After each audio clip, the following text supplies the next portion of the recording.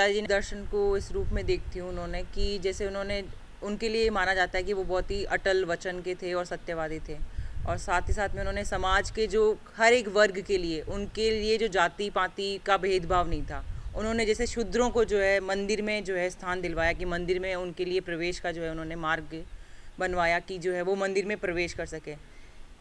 क्योंकि पहले के लोग क्या मानते थे कि मतलब शूद्र जो है वो नीच तबके के लोग हैं, तो मतलब उनको उन्होंने स्थान दिलवाया। तो मतलब उनके अगर हम देखें तो उन्होंने इस चीज़ को लिया है कि वो समाज में कोई भेदभाव नहीं चाहते थे, उनके हिसाब से कि हर एक व्यक्ति जो है बराबर है। तो वो ये चाहते थे कि पूरा समाज, पूरा देश जो है वो एकजुट होकर रहे। जैसे कि आज हमारे यहाँ मुहिम चल रही है कि कोई जात पात, धर्म, जाति के नाम से कोई भेदभाव नहीं रहे। तो ये शुरुआत जो है तेजाजी जी ने उस टाइम में ही कर दी थी कि उन्होंने जो है शूद्रों को जो है मंदिरों में प्रवेश का मतलब कि मार्ग जो है उन्होंने एक दिखाया था लोगों को कि जो है कोई नीचा कोई ऊंचा नहीं है, सब बराबर है। बात करें कि वो इतने अटल वचन के थे कि उन्होंने जो है एक नाग को जो है वचन दिया था कि मैं मतलब कि गायों की रक्षा करने के बाद मैं आपके पास पहुंचूंगा। तो उनसे हमें ये शिक्षा मिलती है, हमें अटल वचन मतलब हम कर सकते हैं, हमें वही वचन उनको देना चाहिए कि हम अपने वचन पे जो है अटल रहे। सत्यवादी होना बहुत ही ज़रूरी, और हमें ये सीख उनसे मिलती है, और उन्होंने जो है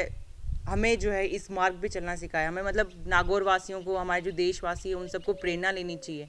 कि हम उनके अटल वचन को, उनके जो समाज में कोई भी जो है समाज में भेदभाव नहीं हो, इस चीज़ को जो है फॉलो अप करना चाहिए कि हम उनकी जो है इन चीज़ों को मानें और हमारे देश को तरक्की करने में, विकास करने में अपना योगदान दें। लोगों तक जो है उनके जो भी विचार थे वो हम पहुंचाएं। जो पेनोरमाज हमने बनवाए हैं, जो मतलब कि उनके बारे में हम, जैसे लीलन एक्सप्रेस से लोगों ने जाना कि उनकी घोड़ी का नाम जो लीलन था, फिर उसी से कुछ लोगों को पता चला कि तेजाजी थे कौन एक्चुअल के अंदर। मतलब कि क्योंकि राजस्थान में बहुत से यात्री आते हैं यात्रा करने के लिए, तो उनको पता चला कि इसका नाम लीलन क्यों रखा गया है, क्योंकि ये अभी पिछले 4 साल पहले ही रखा गया है। तो उससे जो है तेजाजी के बारे में पता चला लोगों को। दूसरा है कि मतलब हम